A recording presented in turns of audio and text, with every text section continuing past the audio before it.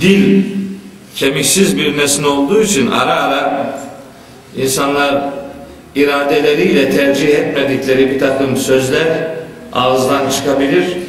Onun için çok kontrollü olmak ve dini konuşurken çok dikkatli davranma mecburiyetimiz var. Bu dikkati elden bıraktığımız an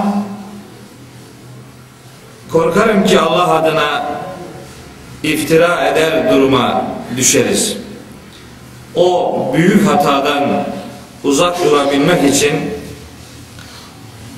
olabildiğince çok ayet okumaya, mümkünse her konuştuğumuzu ayetle delillendirmeye mecbur olduğumuzu aklımızdan çıkartmamalıyız.